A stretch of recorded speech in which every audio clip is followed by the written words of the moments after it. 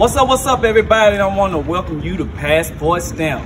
And on today's episode, we're going to be talking about Playa de Carmen. But on Passport Stamp, we talk about traveling and living abroad. So hit the subscribe button and join the Passport Stamp family. Welcome back to my Passport Stamp family, and this is part 2 of my trip to Playa del Carmen, Mexico. So on this day, I woke up very early, like 6 a.m. to get a head start of my day, and I ended up on 5th Street. 5th Street is a very popular street here where a lot of main stores are, and I ended up at Mom's shop where we tried tequila. For example, tequila. No, it's moonshine, no chinchanchon. No. We have 4 different types of tequila: white, reposado, añejo, and extra añejo. Okay? Mix. Reposado is for shots, and añejo, and extra añejo is for sipping. It's no white Hennessy, eh? No white. You heard him from Mom's shop himself. This is not no white Hennessy. Tequila time, straight from Mom's shop. Salud, salud, salud. Strong, the Julio is gasoline. It tastes like Colombian wow, aguardiente. Aguardiente. It tastes kind of like aguardiente. He passed away. You learn English. Mom's shop. He learned his English from Netflix.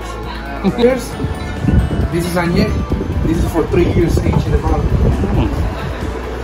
Only at Mom's shop where you can come and get this. Salud, my friend. Salud. White is new. Yeah, guys. This city is amazing, man. Beautiful mixture of foreigners, people from the US, from Europe, you name it. They're here. Jamaica. And then you got your locals. And it's so cheap to live here. This is a prime example, guys, letting you know that, you know, Colombia doesn't have to be the place where you have to live, you know? You can find a little small city just like this, Playa del Carmen, and live a great, peaceful life. Everybody here is so friendly. Buenos dias. Everybody's so friendly. You know, like, this energy in this city is pure. You know, now you know nothing against Cancun. Cancun has a big party atmosphere. This city has a party atmosphere too, but you can tell it's more of a a very chill city. This is the name basically of where you go get your ATM machine. I just got 800 pesos, and pretty much they only charge me 46 pesos, which maybe is $1 or $2. Morning, Playa de Carmen. Yeah, guys, this is basically their bank. Basically where you go in Playa de Carmen if you want to, you know, come get some money.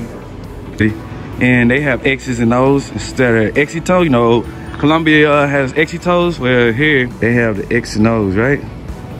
And it's like your convenience stores here, which is very convenient on every store. And they have a lot of 7-Elevens here. What about the X and O, which is 10th Avenue? It's one of their main strips. So after leaving the bank, I ended up back at the rooftop at my condo, and I'm meeting a good lady friend of mine. Even though she was a little camera shy, it was still cool to meet her. She gave me some great information about her city, a lot of the ins and outs, a lot of secret spots that a lot of people wouldn't know about. So I really appreciate it. So guys, tell me in the comments below, are you planning a trip to Mexico? Are you not planning any trips for 2020? But I want to give you guys a big heads up. This city was super friendly. Everybody was super nice. The food is amazing. The women are beautiful. The nightclubs are open. Some beaches are open, so it's a good sign. So with saying that, we always like to remember, your passport stamp of today are your memories of tomorrow. Peace.